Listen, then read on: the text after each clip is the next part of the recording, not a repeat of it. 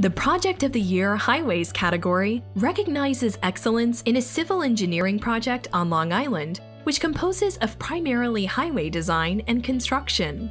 This year's winner is the New York State Department of Transportation D263477 New York State Route 231 Safety Improvements at Northern State Parkway Interchange Project.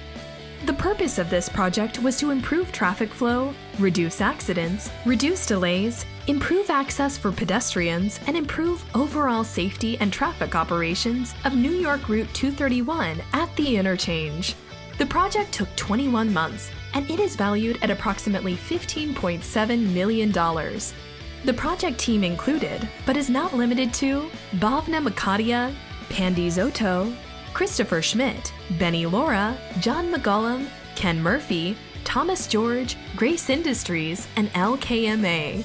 Congratulations to the entire team for winning Project of the Year Highways category.